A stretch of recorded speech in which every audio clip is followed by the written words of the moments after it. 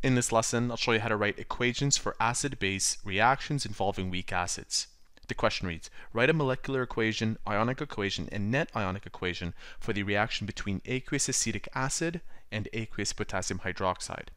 What we're not told here is that aqueous acetic acid is the weak acid. So let's keep that in mind as we do this question. Let's start with the molecular equation. I'll combine this chemical with KOH.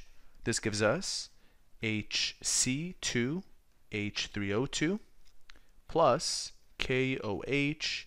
This yields, remember that this is our cation and this is our anion, so the OH will combine with the H, forming H2O liquid, plus this K combining with this part of the chemical. So we have KC2H3O2.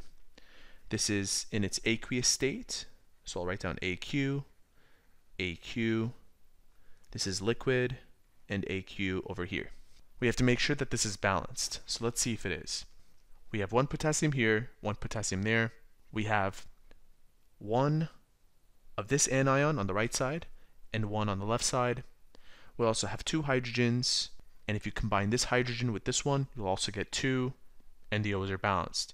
So this molecular equation is already balanced. We can move on to the ionic equation. Now what's interesting about weak acids is that they don't completely dissociate. So this compound will stay the way it is. This, however, KOH, will dissociate. So let's rewrite this.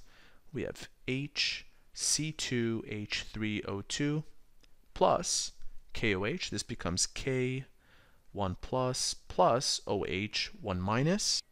And on the right side of the equation, H2O will remain the way it is because it is liquid, plus this will dissociate into K plus and C2H3O2 aqueous.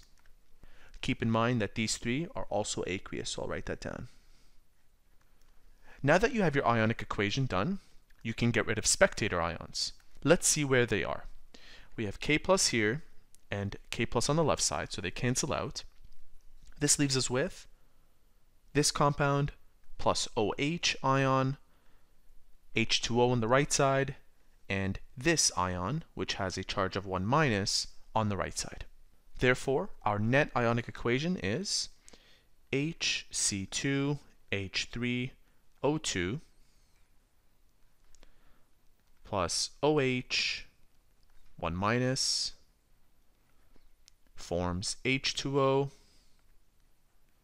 and the anion C2H3O2 aqueous and 1 minus as its charge.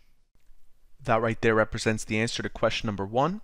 If you would like to see the answer to question number 2, make sure you watch part 2 of this series. We'll see you soon.